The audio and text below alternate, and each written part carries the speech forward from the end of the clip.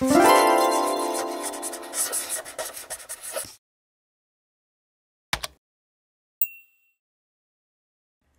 I'm looking to find the poly count of my objects in Blender. How do I do it? Well, it's pretty simple and I'm going to walk you through it. First, you need to go up top to your overlays menu in the right corner, and then you hit that arrow button to expand the options, and then click the check mark for statistics.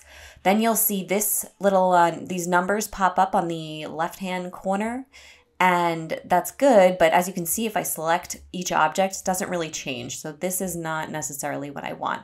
I want the counts specifically. So in order to do that, I need to go into edit mode. So I'm going to either drop down and click edit mode or just click tab on my keyboard to get into that mode. And then to select all, and I am in face mode. I think that's probably the best, but probably works in all different modes. You can select A, and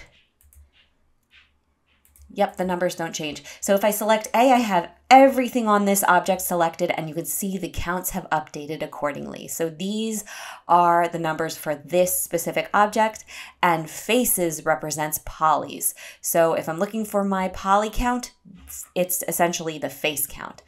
And I only have quads here, even though it says triangles, that's just breaking it down if it were triangles, but I do have quads, so my quad count would also be the number that the face count is.